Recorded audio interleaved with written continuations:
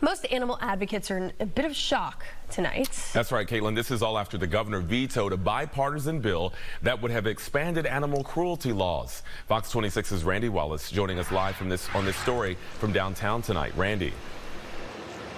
Jonathan, so far, Governor Abbott has vetoed at least 20 bills. They only needed his signature to become state law. Now, the governor is calling Senate Bill 474, which is known as the Safe Outdoor Dogs Act, micromanaging. Shocked. Absolutely shocked. Felt like somebody punched me in the stomach.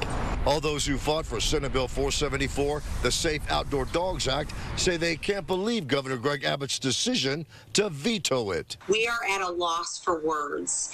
The governor's team never weighed in on this bill one way or another, so quite frankly, we feel rather blindsided.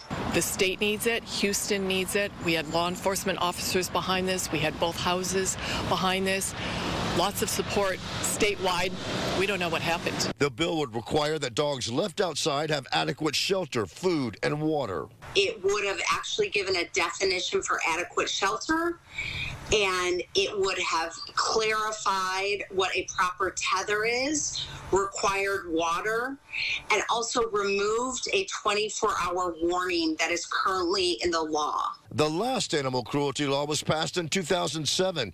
It's been described as vague and difficult to enforce. There has never been a ticket written on the 2007 law.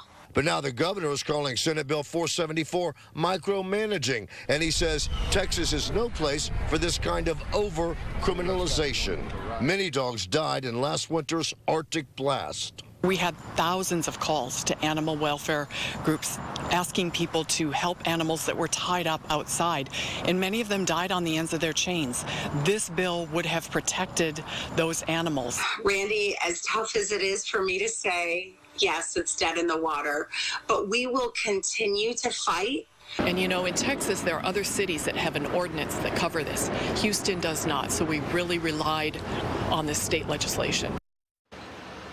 Now, in a statement, Abbott says Texas laws already protect dogs by outlawing true animal cruelty. Now, if you'd like to share your thoughts with the governor about this, we're going to have some phone numbers and a link for you on our website a little later tonight. Reporting live from downtown, Randy Wallace, Fox 26 News.